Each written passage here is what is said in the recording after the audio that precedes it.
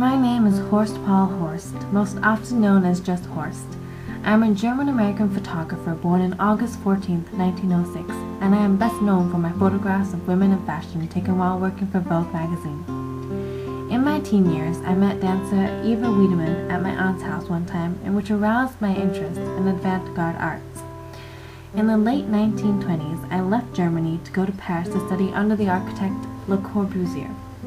While in Paris, I befriended several people in the art community and attended many galleries.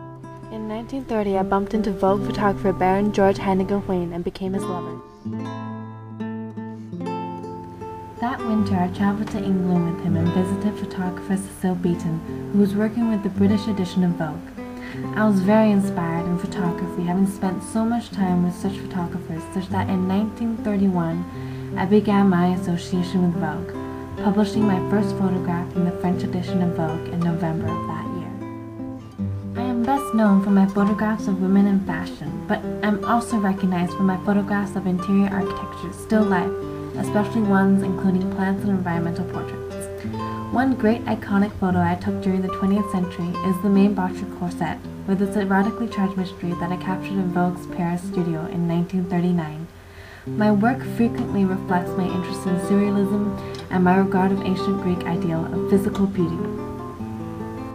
My method of work typically entailed careful preparation for the shoot, with the lighting and the studio props arranged in advance. Many people remember my instructions to models as being brief and to the point. My published work uses lighting to pick out the subject.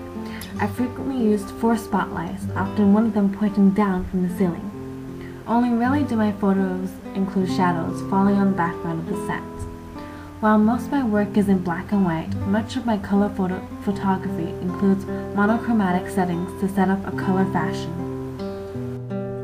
My later work in the 1960s, encouraged by Vogue editor Diane Freeland, I began a series of photos illustrating the lifestyle of international high society. Coco Chanel, Marlene Dietrich, Salvador Dali, Katharine Hepburn, Paloma Picasso are all immortalized by my classic and elegant style, which is characterized by my use of studio atmosphere, silhouette, dramatic lighting, and highly posed models.